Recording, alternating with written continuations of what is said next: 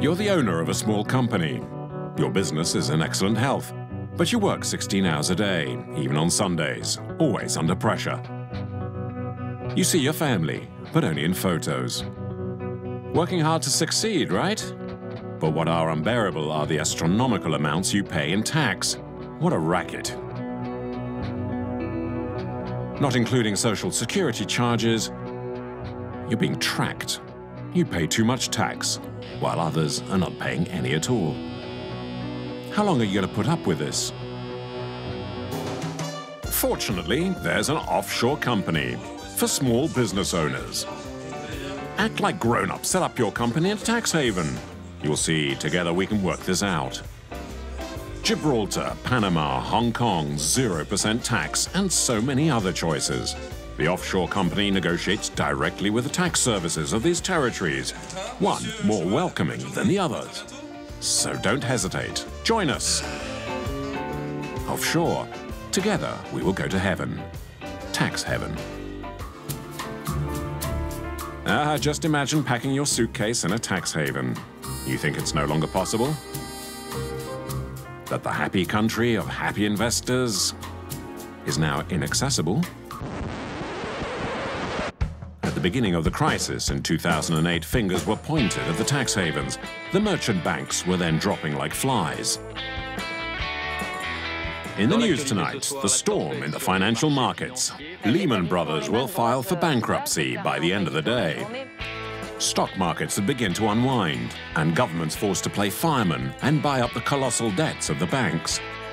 Banks that had been hiding their financial secrets for years below the warm sands of some welcoming islands. Tax havens have long been tolerated, but now those in powers promise they will be dealt with. All right. Good morning, everybody. 4 years, we've talked about shutting down overseas tax havens that let companies set up operations to avoid paying taxes in America. That's what our budget will finally do. And now, each time they meet for a summit, world leaders routinely denounce these tax havens, these black holes of irresponsible finance. Forget putting your savings in the shade of coconut trees. The situation is serious. The message is very clear. We do not want them anymore. And the countries that remain tax havens with hidden banking will be ostracized by the international community. We've been so hammered by this message, we actually start to believe it. Perhaps we were wrong. In fact, if we look more closely, not only do tax havens still exist, but political leaders have also done nothing to rein in those who truly benefit. Big business. These multinationals that relocate their profits to Switzerland or wherever they're welcomed. Multinationals still have as many well-kept secrets in these financial havens. And to keep up appearances, they call it tax optimization. But political leaders have never explained that. Tax havens are one of the tools that develop the dark side of globalization, one that feeds inequality. Because obviously havens are used by the most powerful and wealthy, be they individuals or companies, who will add to that financial instability, because this is where we can hide risks and will undermine the democratic policies made in the major industrialized countries by taking away significant tax revenue and also undermining the fiscal sovereignty of industrialized countries. How can this dark and secret aspect of global finance be cleaned up? Looking for proof of how companies operate in tax havens takes many weeks. But then one day a source shows up, anonymous of course, but one who will make some extraordinary revelations. In the shape of a large file, 47,000 pages of documents, ultra-confidential, the names of hundreds of companies. Among the largest publicly traded companies in London, New York, or Paris, giants of the automotive, luxury, and food industries. The tax arrangements of multinationals and their subsidiaries. Diagrams, one more complicated than the other, which make no sense, at least to us.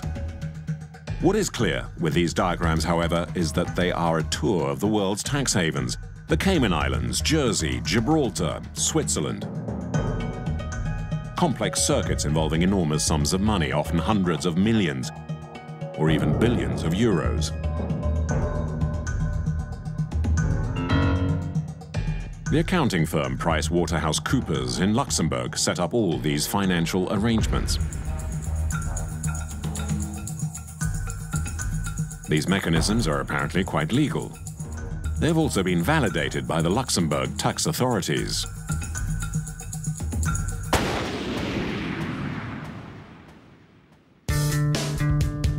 To decipher this mass of documents, we need the help of a specialist, an expert, especially someone you trust. In short, a rare gem.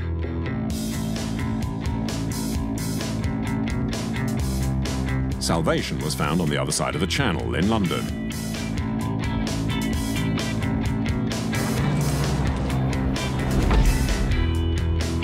The former tax inspector in the service of Her Majesty, exactly the person needed for this sort of investigation.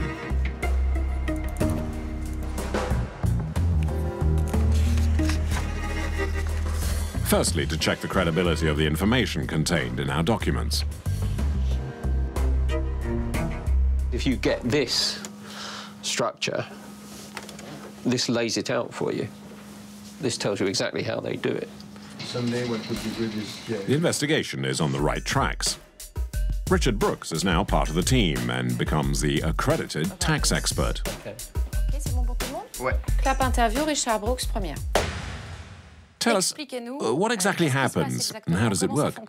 Well, ordinarily, the scheme will have been invented by the advisor in the home country where the company's based. So in the case of the British companies we're looking at, they will have come from PricewaterhouseCoopers in London.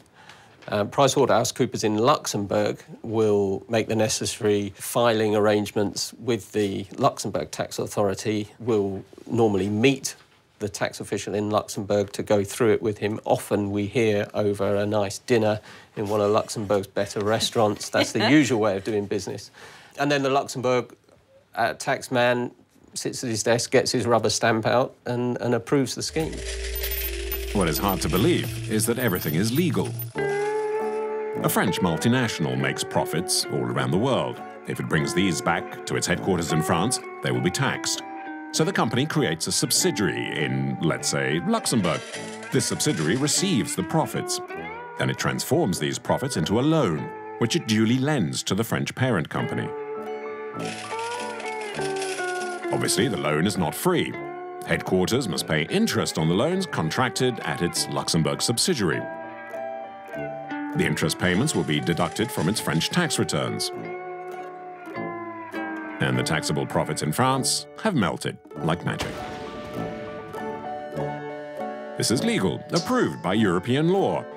So tough luck for French state coffers.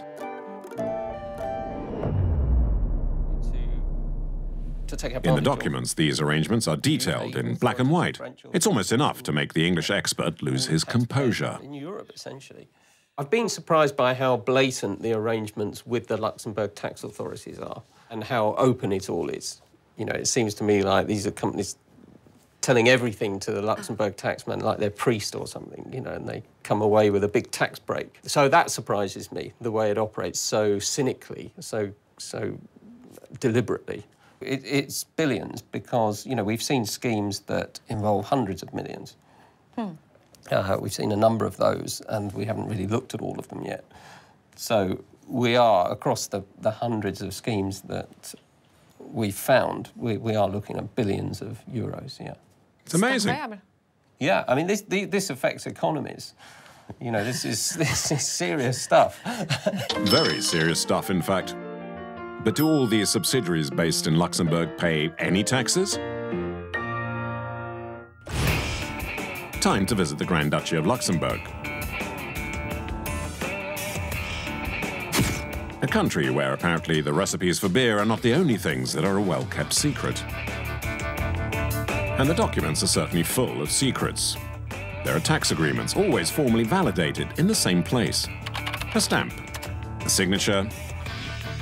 It seems to be always the same person who signs. In Clerk's office number 6, a man named Marius Cole, from the tax offices of Luxembourg.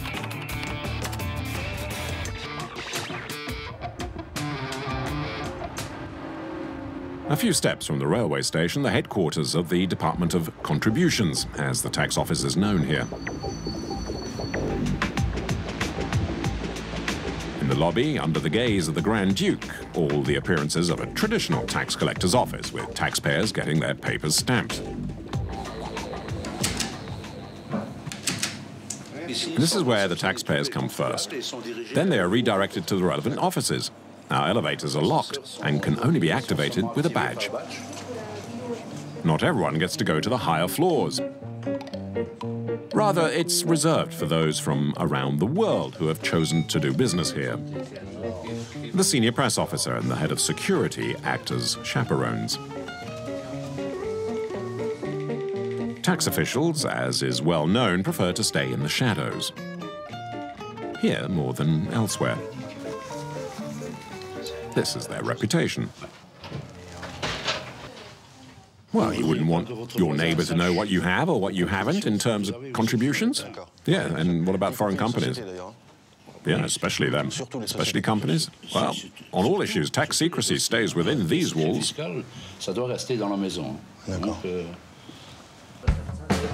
We wanted to see office number 6, that of Marius Cole.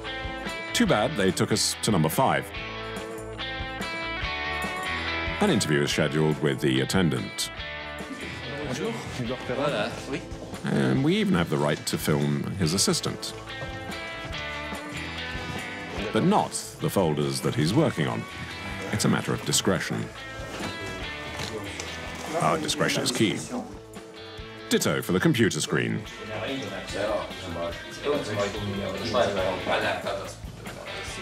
But they do leave us the calculator.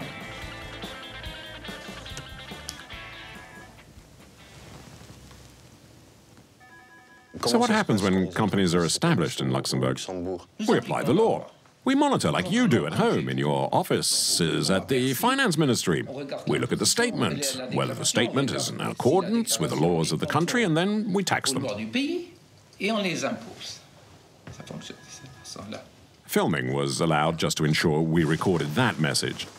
But he's not the one we want to see. The office number 6, can we also go there or not? No, we told you number 5. Well, we just want to film the door to office number 6. Is that possible? Okay, yes, of course. Finally there. The company's office on floor 6, where the mysterious Marius Cole works.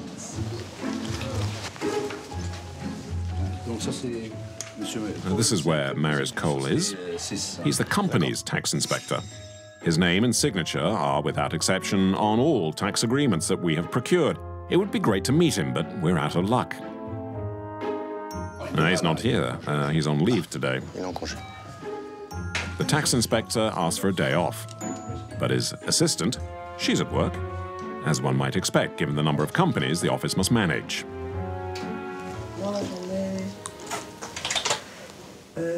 Me, I've got 1,300 files. But I have less than others because I'm also Mr. Cole's assistant. And it's not easy. Nearly half of all companies established in Luxembourg go through room number 6. Marius Cole's service manages 47,000 companies, whose records are stored in this vault. The whole building is secured specifically and fireproof. That way nothing can be lost. That's the file for companies that pay too much tax.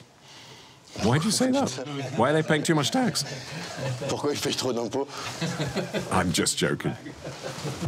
The inspectors here make jokes about businesses paying too much tax. Perhaps because they prefer not to talk about those that don't pay much.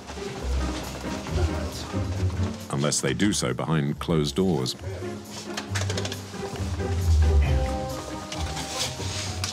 Vous les enfermez tous, là? So you lock them all up, eh? Yes, so you might get a better view of the entrance here. Peut-être une plus belle vue sur l'entrée. End of visit, and we're politely shown the exit. This isn't the place to talk numbers, so off to the old town and the main tax department. With respect to direct business taxation, what is the rate in Luxembourg? The rate of corporate taxation in Luxembourg is 28.8%, which is slightly higher than the average of OECD countries and slightly below the average of the European Union. So an official rate of 28.8%. But is there some way for companies to negotiate lower rates, as in the fiscal paperwork that we found? Do they work out with you how they will be taxed? No, they don't work out with us how they are taxed, because the tax law is clear on this point. There is no discretionary leeway. Okay, so it's not a matter of haggling then? Not at all. Not something that you do then? No, that's not something that we do. But if there's nothing to bargain about in Luxembourg, why do companies line up outside office number 6 to get the mysterious Maris Cole's signature? This is Luxembourg's great secret. There is an official rate, but that's not what the companies negotiate. What they do negotiate is the base rate of tax. The arrangement means the tax rate applies only to a very small portion of the profits. Imagine your affiliate's profits are like a cake. The tax authorities of the Grand Duchy aren't very greedy. What we learn from the records is that once a deal has been struck, the Luxembourg tax authorities will only take a tiny part of your profits at the official tax rate of 28.8%. It's taxed on a very, very small margin of the capital or the funds that go through Luxembourg, and that rate gets smaller the more you put through. It's not much more than a fee, really, for using Luxembourg. How do these deals work exactly? The richer the company, the less tax that's paid, maybe? There seems to be a sliding scale of fees in Luxembourg. It's like you get a discount for dealing in bulk. The bigger your scheme, the lower the percentage fee you pay to the Luxembourg tax authorities. Est-ce que tout ce qu'on a là sous les yeux, is it tax optimization or is it tax evasion? Is it legal or is it illegal? Illégal. What we're seeing here is legal as far as we can see. But there's a question about how the companies involved present them to the tax authorities back home. Are they completely open and honest about how artificial these schemes are? Qu'est-ce que vous pensez?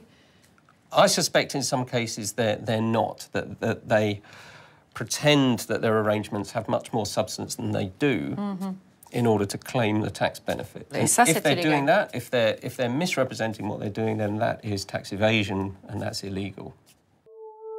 That's the problem. Having a bogus subsidiary in a tax haven irritates the tax authorities of the country of origin, where it's considered illegal. Companies must prove that their subsidiaries have some minimal activity in Luxembourg, not simply a front. In tax jargon, this is called giving it substance. Because without the so-called substance, the structure is an empty shell. Some concrete examples are needed at this point. In the documents, there was one tax arrangement under the name of Wendell. A name that may not mean much to you. But maybe Ernest Antoine Cellier might mean more. He's the former head of France's Employers' Union, aka the Baron, and someone proud to pay his taxes. I always felt that paying taxes was something that, personally, I found quite enjoyable. At a reasonable level, of course. Why? Because I can actually contribute to French solidarity and French public services, and why not? And at a good level. I'm very proud of it.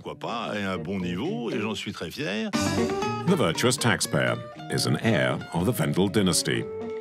The French Steel Empire. At its peak, it employed 60,000 workers.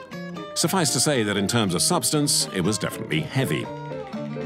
But Wendell moved out of steel more than 30 years ago. Today, Wendel is based in Paris and manages investment funds. It has stakes in many companies, from industry and chemicals to construction. And those stakes are held by subsidiaries, mainly in Luxembourg. Subsidiaries such as Winvest. According to the documents, a loan of 60 million euros passed through this subsidiary in 2010.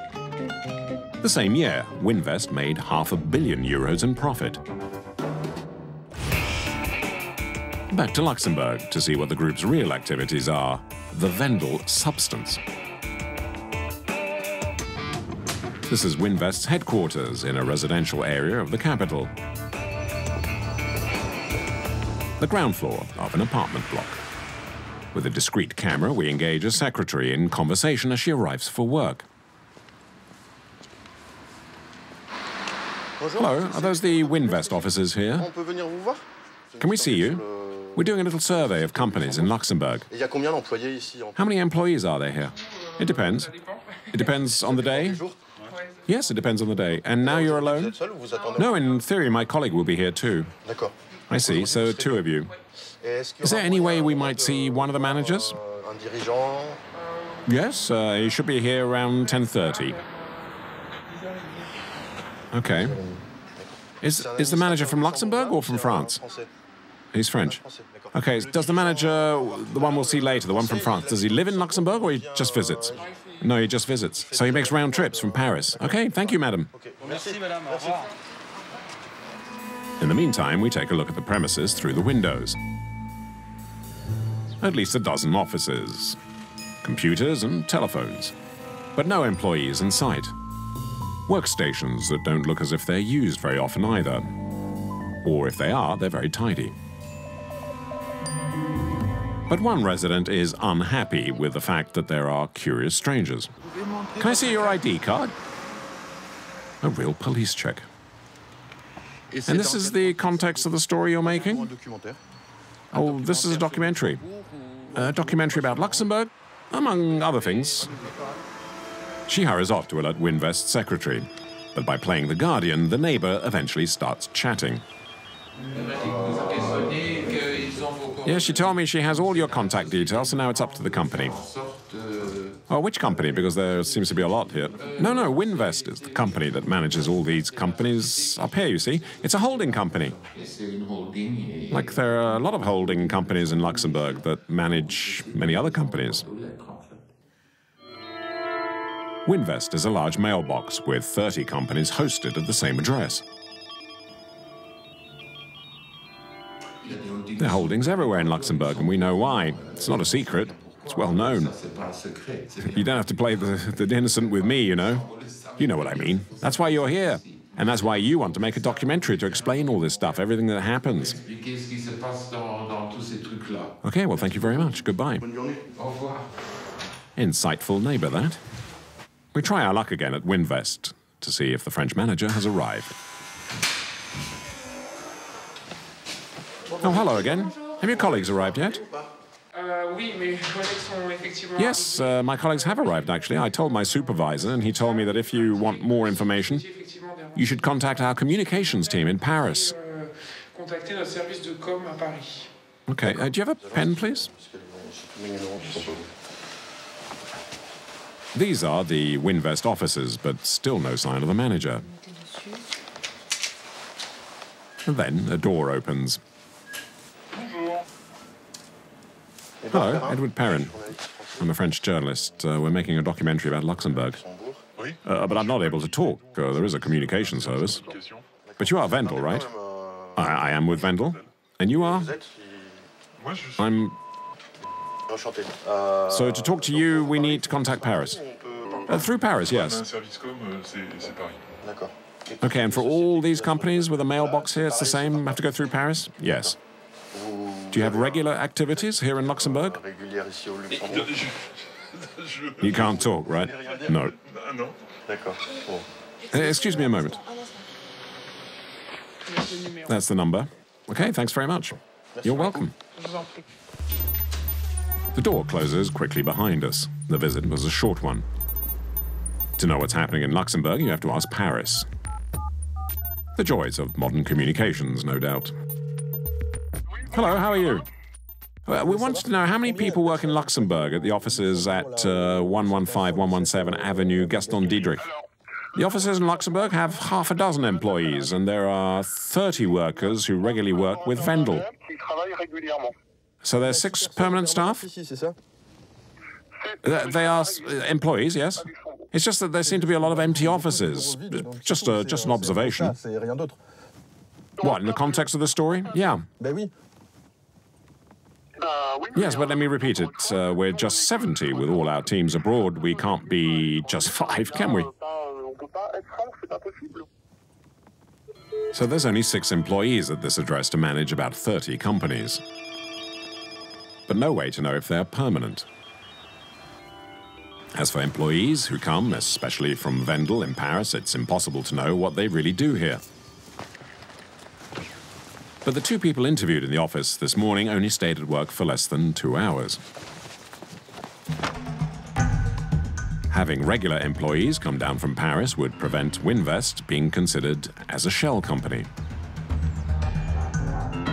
In a judgment against a former employee at Wendel in France, the employment courts considered that the employee was spending so little time there that, quote, there wasn't a strong enough link between the employment contract and Luxembourg. It continued that the work was carried out largely in France and that the former employee only had, quote, an office in Paris. And it's in Paris that Yann Philippin, a journalist with the Liberation newspaper, has long investigated the activities of Baron Sellier. We show him the documents, hoping he can explain why Wendel is so keen on its Luxembourg subsidiaries. Well, this shows that the taxable net margin is only 0.125%, which is an extremely low tax base. So it's with these figures that Luxembourg taxes this type of operation. Absolutely. We can see that Wendel lends money to one of the companies in which it holds shares, one of its subsidiaries, for simplicity, and in return the subsidiary recycles the interest back to them and the revenues from the interest, and this is taxed at very low rates through its presence in Luxembourg. It's beautiful, isn't it? But that's not all. The Luxembourg tax office is very accommodating, and it's written in black and white in the company's public accounts. We can see quite clearly why it's very useful and very profitable to go through a Luxembourg company. Because as it says in the first sentence, and it's pretty funny, it says, quote, the company is fully subject to Luxembourg income tax. But that works out well, because for such activities, the chapter states that the contribution, the liquidation of these assets is not taxable income in Luxembourg. And finally, the company is exempt from wealth tax, so there is no tax payable in Luxembourg, so no loss. It's as if the cash is circulating in a pipe and there's no hole in the pipe, so there's no tax. And Wendel, through Winvest, can distribute all of its capital gains to itself and to its management, without having paid any withholding taxes at all in Luxembourg. The activities of Winvest, Wendel's subsidiary in Luxembourg, are practically non-taxable. Winvest, it seems, is primarily used to pay some of Wendel's managers, including Ernest Antoine Sellier. A very big piggy bank through which management can help itself to a lot of money. Practices that the French tax authorities do not like. 2 Wendel managers have already been sorted out, to the tune of nearly 250 million euros in total. In both cases, the tax schemes included at least one step in Luxembourg. Requests for interviews are sent to Wendel, but they don't want to talk, and all are turned down. The solution may be a direct approach to Sellier in person. Fouquet's, the stylish restaurant on the Champs-Élysées. The equally chic MBC Club, a circle of businessmen, are hosting Sellier for a signing session of his latest book, titled We're Not Here to Be Yelled At. Hello, could you sign your book for us? Who are you? I'm Edward Perrin. I work for a new show called Cash, and I would like you to dedicate your book, because I found it really interesting, and can you write it to Elise Lucet for the Cash show, please? The former boss of the bosses seems to have trouble writing the word cash. There's no C. I can't remember. How do you write it? Is it SH? SH. So there's no C. That's right. for the cash show, cordially. And when asked about Winvest and Luxembourg, he says he's no longer in charge.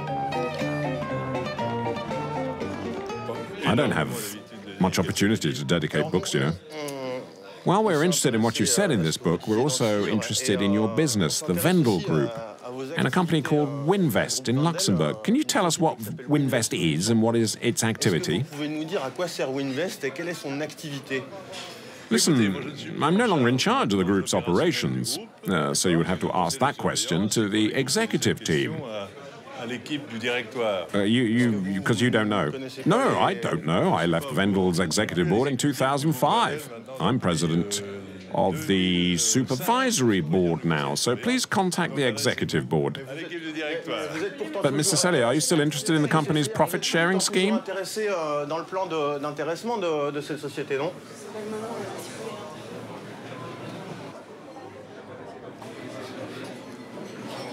Well, what kind of behavior is this? Well, we have to ask out loud, because I went to Luxembourg several times and I didn't get anywhere. Yeah, but listen, you don't have the right to be here. So, we are here to be yelled at, I guess. Ah, the small Luxembourg subsidiaries of our big corporations. It's an embarrassing topic because of the Grand Duchy's bad reputation. An image the Luxembourg government would naturally like to erase. They've even produced a series of propaganda films to gun down the received ideas. It asks,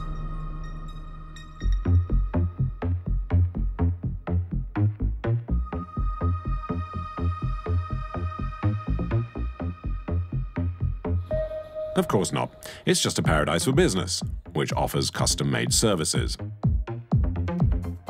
It's a tiny country that's become a giant of the world economy.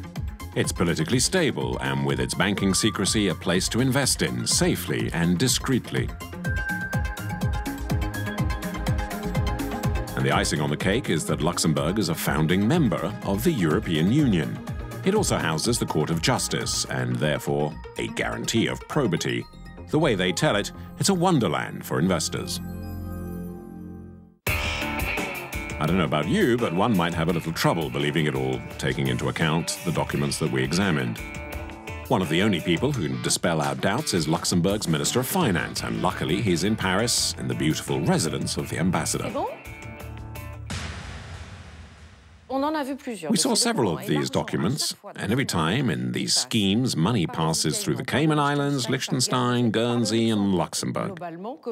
Collectively, then, the Cayman Islands, Liechtenstein, Guernsey, and you are tax havens caught up in the middle of all these arrangements. We apply European law, which is not the case of the other countries that you mentioned. We can be compared to countries like the Netherlands and the United Kingdom, which are eminently more... So you completely refute the term tax haven? Oh, yes, indeed. It's an insult to my country, because Luxembourg applies all the conventions of the OECD. I work closely with other countries of the European Union, and you cannot claim that Luxembourg does not apply European law. No, but we saw them in these arrangements. You find yourself alongside them in these financial schemes. Once again, we saw them with our own eyes. You are among these countries. You say it would be an insult to my country to be qualified as a tax haven, but you're implicated in all these financial schemes. In your opinion, are the Cayman Islands and Liechtenstein tax havens? I don't know enough about the tax systems in these countries or regions to make a judgment. A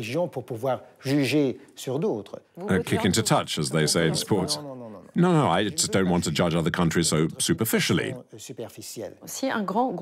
If a large French group, through a subsidiary located in Luxembourg, where it has no real activity, pays less tax in France, what would happen? If it is contrary to European law, the French authorities must notify me, and I will ensure that this does not happen. Isn't it up to you to notify them? How would I know unless the French tell me there's a problem? You would have your doubts if a French company acted through a subsidiary, though. But you've never asked yourself whether the inverse might be true? I think insofar as the laws are not the same in all countries, It's quite possible that through a subsidiary in another country, one could reduce the tax in the country of origin, which is not against the law.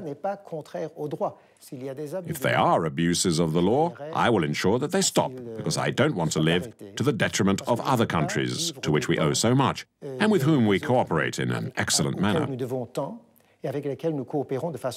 Will you commit yourself to that? Oh, yes, absolutely. So that if it happens in the future, you would contact the tax authorities of the country concerned, regardless of the company, and tell them, we're in the process of signing this. Will it undermine your tax services? I could foresee this is one of the ways we could take, again in accordance with European law, to see if we can further improve cooperation with other states. So you find it a bit shocking? In the manner that you present it, yes, because it gives the impression that people are escaping their country's law. It's the impression we got, frankly, because we went to see what these British or French companies actually do in your country. And what is striking is the lack of any kind of real activity by these companies in Luxembourg. Let me make it clear, I'm not a fan of corporate mailboxes, but a business doesn't have to employ a lot of people for it to be a real activity. There are OECD and European Union rules on permanent establishments. The Luxembourg minister was adamant his country is not a tax haven, and it would apply the letter of European law. Comments that irritate our tax expert Richard Brooks, with whom we take the train to the Grand Duchy. He believes Luxembourg is playing a double game, and that it takes the maximum advantage of its EU membership. It offers many of the advantages of the tax havens you normally find in the sunnier parts of the world, but with membership of an economic club, the European Union. And the club assumes that you have appropriate rules in your own territory. But whilst it benefits from that privilege, it actually has rules that are more like a conventional tax haven. Luxembourg has long had a reputation for excellent management in the heart of Europe. And if the authorities can be believed, it's not the kingdom of mailboxes and obscure subsidiaries of major international groups. That's what we're off to.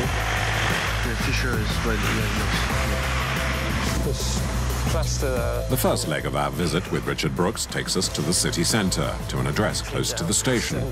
It's not really uptown. However, it's not just a little company that's set up here.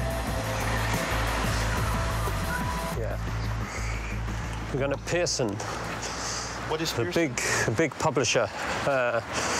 Publisher of the Financial Times and The Economist and all kinds of educational material. It's a huge company. It's 17. This is the residence of no less than the group that owns the Financial Times. The businessman's Bible, Pearson, also owns half of The Economist. Until 2007, it was also the owner of Les Echos in France. Pearson is also one of the world's largest publishers. 37,000 employees and 8 billion euros of turnover. Any way you want. Now, more than ever, we live in financial times. Its newspapers instruct the entire world on the economy. But in the documents, there is a loan of $620 million, wending its way through a maze of subsidiaries via Luxembourg. The offices of the Luxembourg subsidiaries don't reflect the wealth of the group. They are distinctly unostentatious. Several companies belonging to the group are registered here. To find them, you need good eyesight. Look. Embankment Finance Limited. And here is another Pearson company with the Pearson name in it, Pearson Luxembourg number 2. We know that this company is owned by this company. Why does it need a branch of a UK company? Let's find out, yeah. That's to be determined. The advantage of Richard Brooks is that he hasn't lost his reflexes as a tax inspector. First floor.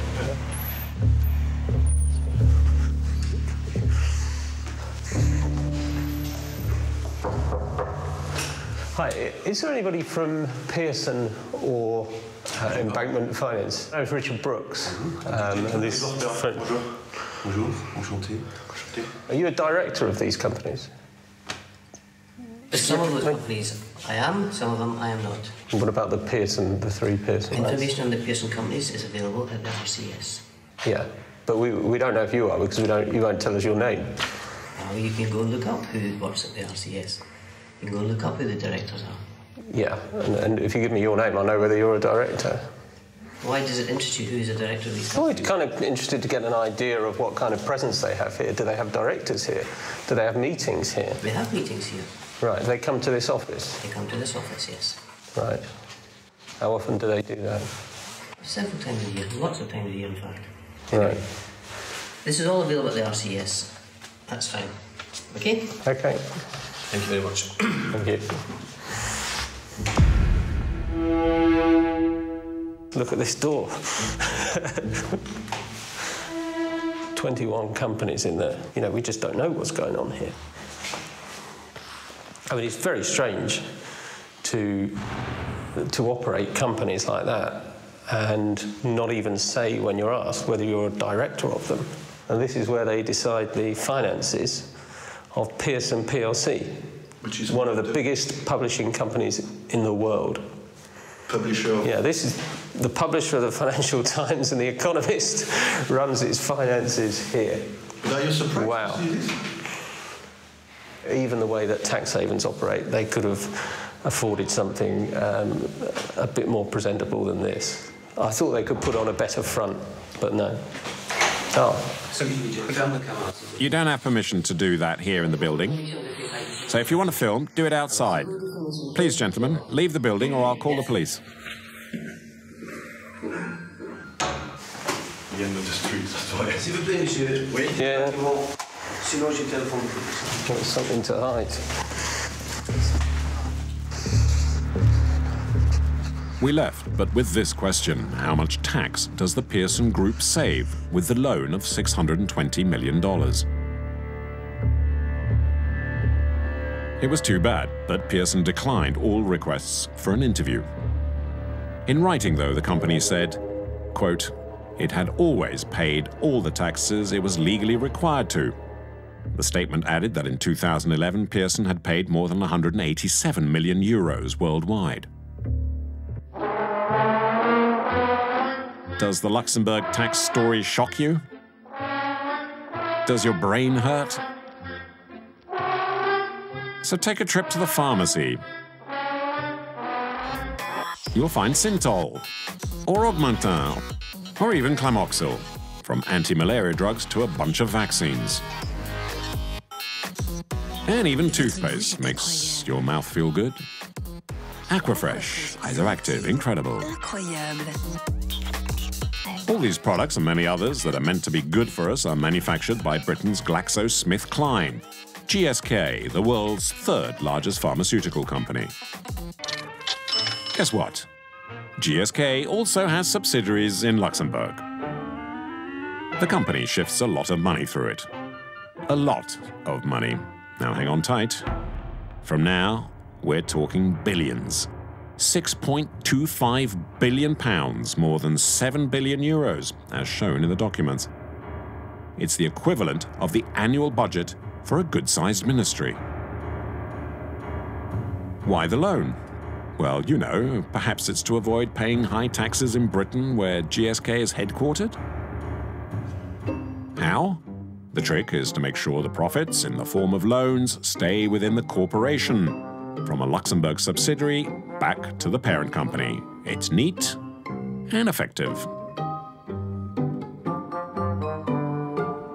By going through Luxembourg, GSK is believed to avoid 40 million euros in taxes in Britain annually.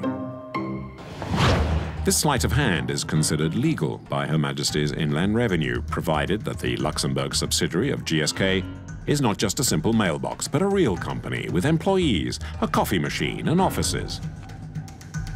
Accompanied by Richard Brooks, it's time to find GSK's 7 billion euro subsidiary. And here it is, located in the outskirts of Luxembourg, GlaxoSmithKline International. a modest building that resembles a college dorm with more than 15 other occupants sharing the building. Looks like Mr. Glaxo Luxembourg. Practical, these subsidiaries, and the boss is never far away. This could turn out to be an informative visit, especially with a camera that's discreetly placed. First surprise, the manager confirms what's in our documents. I'm with Mr. Brooks, who is an English journalist.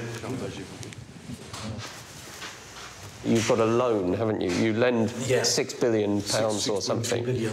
Yeah. 6.3 billion. Up to the UK. It was a structure, let's say, up to the UK. But the most interesting news is that the British taxman has been investigating this procedure for a long time.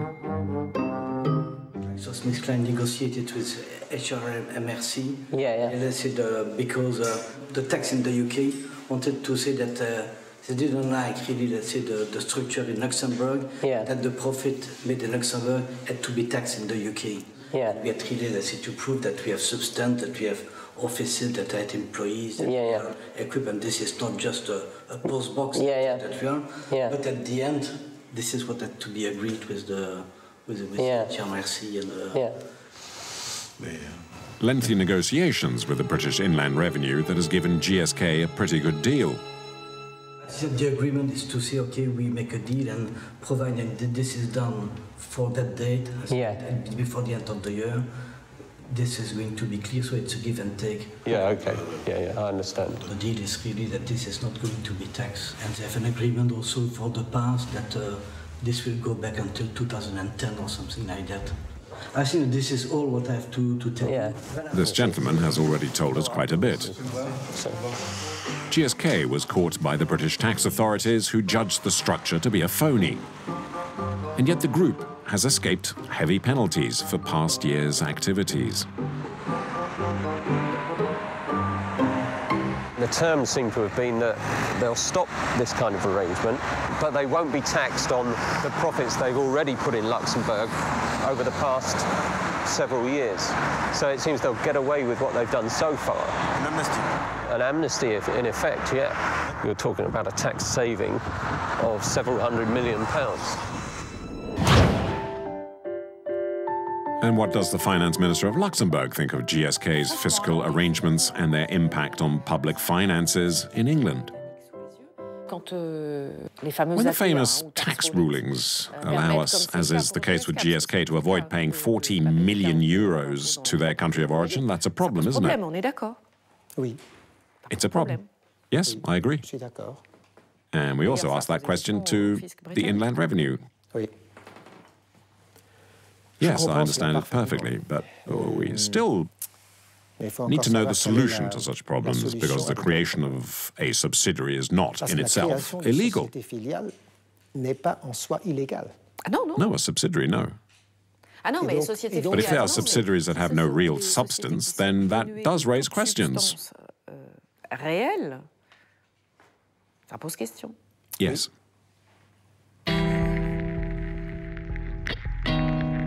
It should be mentioned that in Luxembourg, financial activity accounts for 1/3 of the country's economy.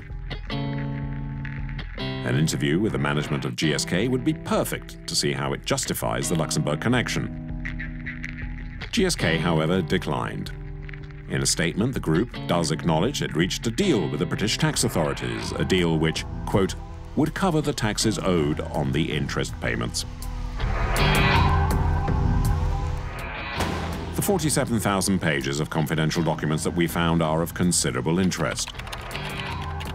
They show the fiscal acrobatics being carried out across the world by the multinationals. Assembly line schemes conceived by the aces of the tax system who work for the largest accounting firm in the world, PricewaterhouseCoopers, which is where we came in.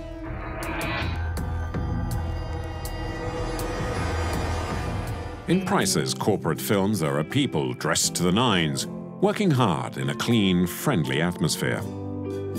There's a sense of accomplishment at the end of each meeting. Je pense que la compétition fiscale est un élément effectivement qui n'est pas du tout dommageable. Wim Piot is a partner and tax lead at PricewaterhouseCoopers. He works here in the suburbs of the city of Luxembourg. The tax schemes for Wendel, Pearson, GSK, and many others were created in these offices. Wim Piot agrees to be interviewed.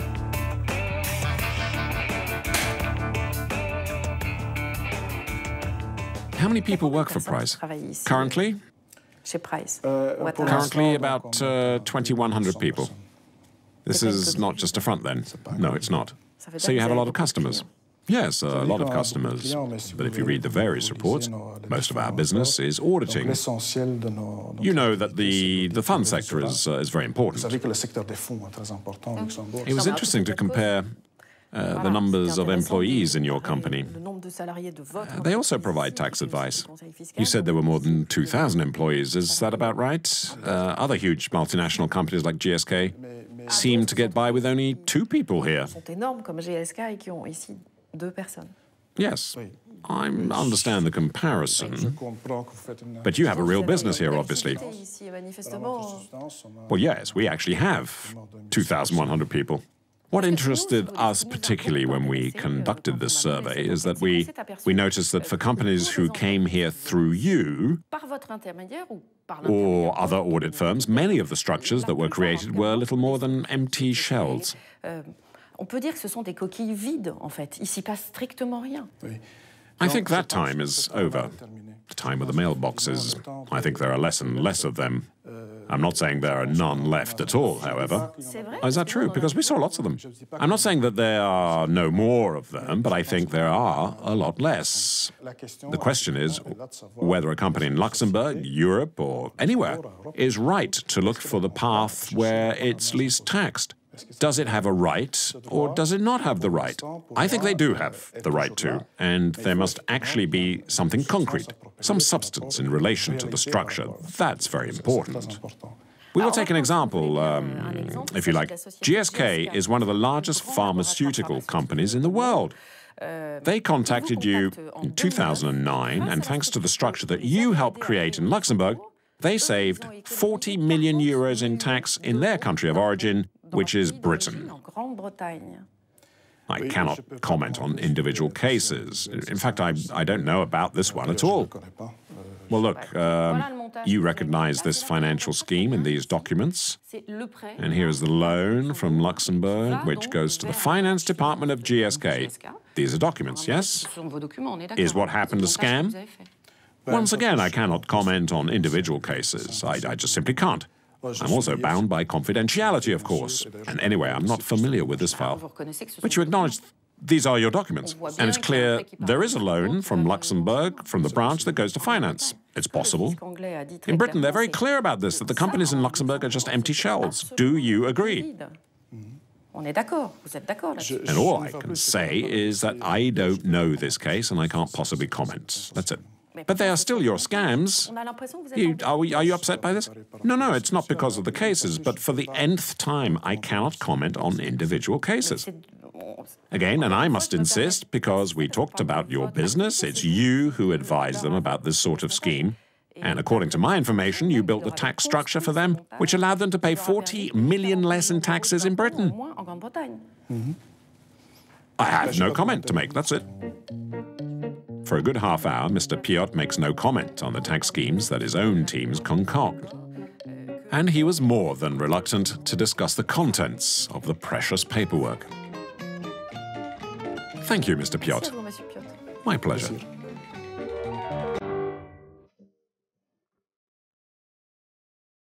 With 47,000 pages of documents, we were able to investigate 3 companies, GSK, Wendel, and Pearson. Their exotic accounting, euphemistically called tax optimization, has brought in how much money? Hundreds of millions of euros at least. However, their gymnastics has deprived France and the United Kingdom of a huge amount of tax. You know, the cash to pay for schools, for hospitals, justice, and also tax inspectors. And especially how to begin to repay the public debt, which in France now stands at around 1,700 billion euros. And how much do you think the tax bill should be for our little secret file?